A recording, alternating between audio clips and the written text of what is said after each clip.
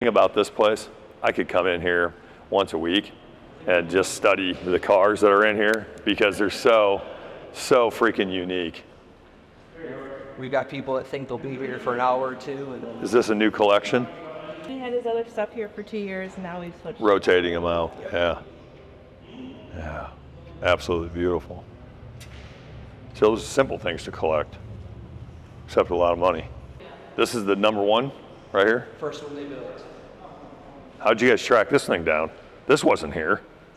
Yeah, so the owners of it were the same family that bought it back in 1921, and they had a total frame-off restoration done to it because it had been at their family farm for 90-some years. What state did it come out of?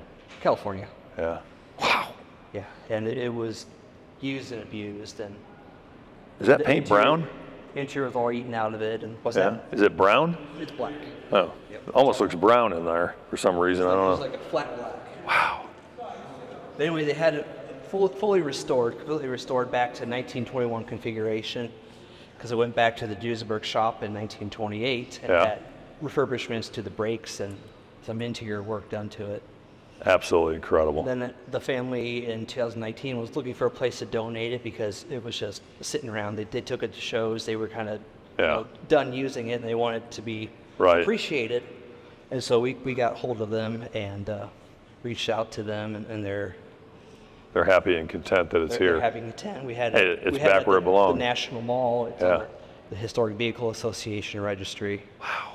Yeah. Number one. Number one. Man, that gives me the chills.